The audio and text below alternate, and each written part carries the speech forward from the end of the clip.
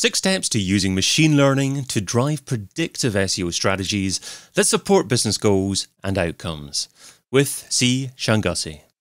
The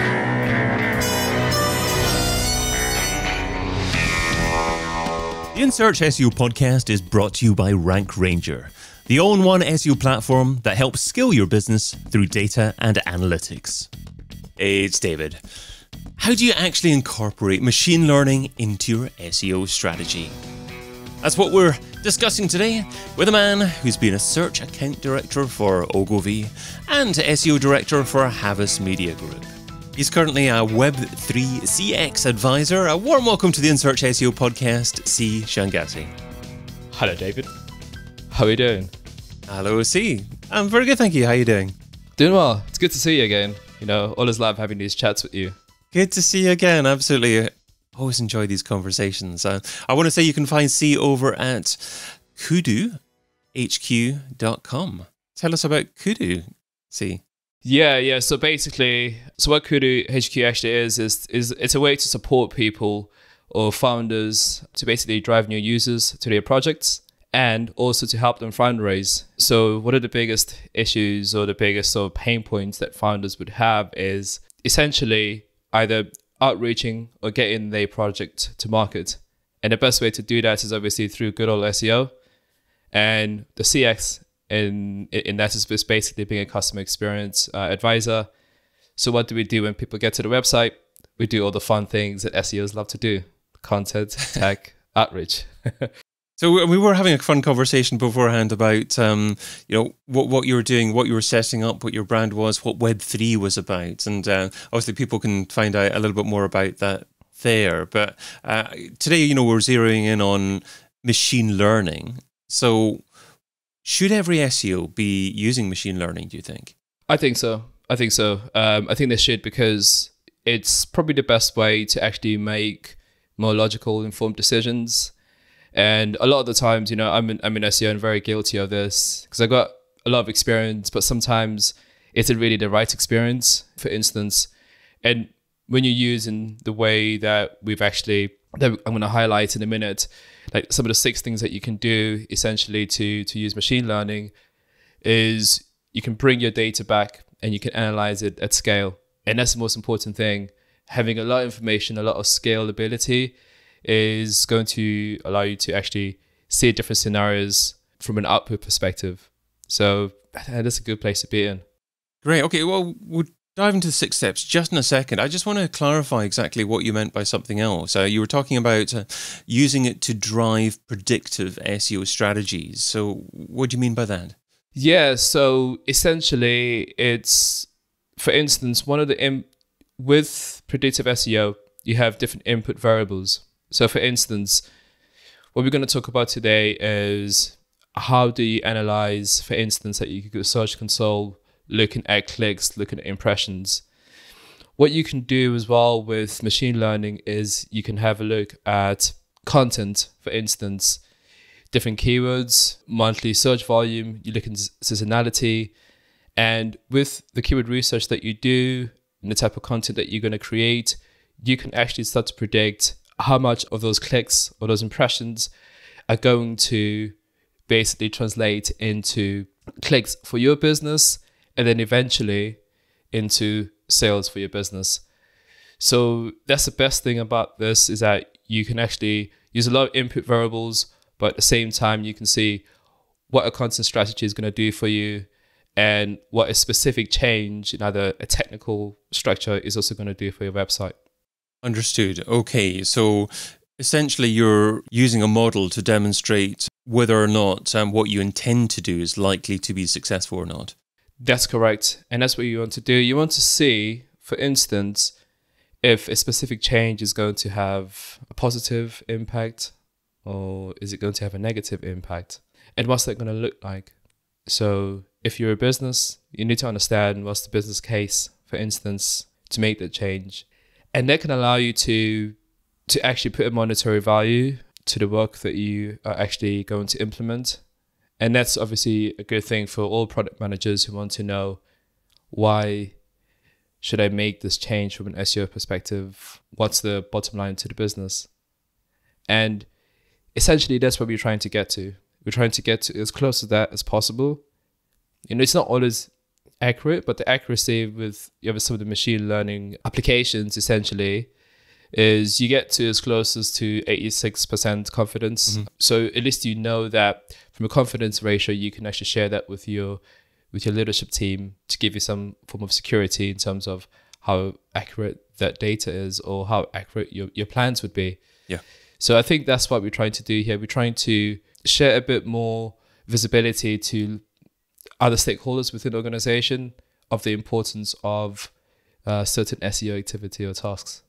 Understood. Okay, so it's certainly a lot more accurate than gut instinct, than perhaps using your experience to think, based on what I've done before, I think this is going to be successful. You're actually using data to model based upon your current circumstances, your current website, your current competitors, the content out there, what is likely to be successful in the future. So I understand why that's really essential to do, and you're doing a great thing there. So let's zero into these 6 steps then to using machine learning. So stepping back to doing that. So number 1 is to get a Google Cloud account. Yeah, we got to take it to the basics. So the main thing is to get a Google Cloud account, and my recommendation would be using Google Cloud account, because a lot of people have used either Google Search Console, so they're well aware of using that. They've used, Google Sheets. So the reason why I would say Google Cloud account is that you can obviously, it's integrated within that suite, and it's just quite easy to actually plug in some add-ons into your Google Sheets, and you can also plug into what is now Looker Data Studio. You can plug into that as well. So yeah, utilizing a Google Cloud account would be the best way to actually start out. And then as you increase, you can start to look at different other options. But that would be the first place to start. Yeah, Google Data Studio now, Looker Data Studio. That's a bit of a left field brand choice, it seems like, but I'm sure there's logic behind it. Yeah, I would have thought that Google will basically suck up everything and call everything Google, right? That's what they tend to do. But it's very interesting that they've decided to stick with Looker. Looker's a great platform. I'm sure it is. Yeah, exactly. Number 2, the second step, create Google Cloud Platform using Search Console API. Yeah. So this is what I was talking about in the first step. So essentially, what you've got within the Google Cloud Platform is that you can actually connect the Search Console API. How do you get this? Well, the main thing is you can just, for those of you who actually haven't done it, you can just Google search how to get Google Search Console API, and Google obviously writes very, very good blog posts around how you can actually pull that data from your Search Console account, and then you can plug that into the Cloud Platform console essentially. So that would be the first step, would be to get in on the platform, connecting the APIs together, so basically they all talk to each other. And step 3, using BigQuery, create a schema for your data set. Yeah. A lot of SEOs have actually done schema markup, so if you haven't, please give it a go. It's a lot of fun. There are tools out there that can allow you to actually create sort of schema markup for your data, for your web pages. I know it might not be something that's high priority for you, but just the way the logic and how it works, it's going to help you with this step essentially. So what the step actually does is what you're doing here is you're telling Google Cloud Platform, a BigQuery, which data you need. So for instance, because we're going to be using a lot of Search Console data, the main things that we're going to need are dates, impressions, clicks, CTRs. So pulling those in, understanding what they are. So for instance, when we look at impression data, it's numeric data. When we look at CTR data, it's float data. So, and the reason why you do that, because you have a decimal point and CTRs. So just learning a little bit more about schema and how it works is going to help you go a long way in this regard, because the data that you actually mark up in the schema that you want to pull in is going to be the stuff that, basically BigQuery is going to be pulling in from Search Console, and that's the data you're going to be warehousing basically for your analysis later down the line. As perspective from a hardcore SEO, use schema data because it's a lot of fun. That's the number 1 selling point. I love that. Yeah, it's a lot of fun. You haven't played with it? I think you're going to enjoy it. You're going to love it. Well, step number 4 to getting started with machine learning is get access to Forecast Forge for your business. Yeah. This is a big one. So where does Forecast Forge come from? It was actually created by the guys at Google. I was listening to an All-In podcast, and apparently one of the guys who created this is a superstar genius PhD guy, and he's helped them create this machine learning, sort of predictive forecasting behemoth of a tool. And the great thing is you don't have to have millions to actually have this at your doorstep. You can just use something called Forecast Forge. It only costs like £100. So it's not a lot of money, and it's something that you can plug into your Google Sheets. And the reason why you do that is because now what you've done is you've got Google Search Console, you've got your cloud compute, which has BigQuery, and then you have Forecast Forge. Forecast Forge is actually an add-on that you can use within your Google Sheets, and that allows you to create the predictions of your data set. So let's go back. You're warehousing all your data in BigQuery, and then you're analyzing it using Forecast Forge. And then using Looker to plug into your Google Sheets to basically visualize your data. You mentioned dataset already there. Number 5, step number 5 is run your dataset on regular day intervals. Yes. I think this is an important one actually, because you can probably miss this when you are looking into how to actually put this together. And I'd say it's all about just going down the rabbit hole. So definitely go down the rabbit hole of how you can basically create the schema of your data, and then which intervals you should run it in. Definitely run it in dailies. If you are a bigger business, you might want to run it every hour, but this is going to obviously take up a lot of your compute sort of credits. So definitely run it on a regular daily interval, especially with Search Console. And that's just going to give you a bit more better accuracy, especially when you're doing the reporting that's plugged into your Looker Data Studio. And taking us up to step 6, connect BigQuery with Looker Data Studio. Yeah, I think we sort of jumped to this one. So yeah, it's the great thing about Google suite of platforms is that you can sort of connect them all up together. And if you're using a different platform, you need a third-party provider to sort of basically plug into that. So within Google Data Studio and now Looker Data Studio, you can basically connect the Insights platform with the hardcore data that you actually pull in from Search Console that you're analyzing essentially.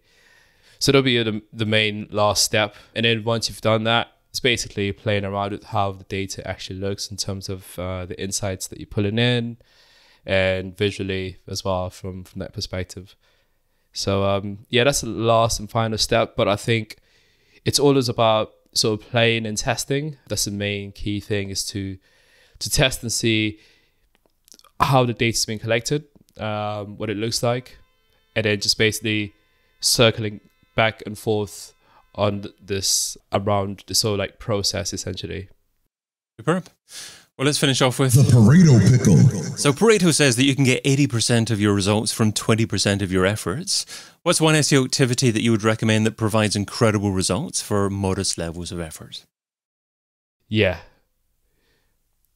I would say crawl budget optimization. Definitely. And the reason why I say that is, just optimize your raw text file, essentially, from how Google crawls it. Think about your most important category pages or your most important pages. And you want Google to access or get to the pages that are most important to you as fast as possible. And then you could do the rest later, which is obviously making sure the content is right, looking at internal links and all that fun stuff. But the most important thing is just making sure when you do click that request indexing button in Search Console, that when Google comes in to actually crawl your website or your web pages, it's getting the information that it needs as fast as possible. Superb. I've been your host, David Bain. You can find C over at hoodoohq.com. C, thanks so much for being on the In Search SEO podcast. Thank you, David. Always a pleasure. And thank you for listening. Check out all the previous episodes and sign up for a free trial of the Rank Ranger platform over at rankranger.com.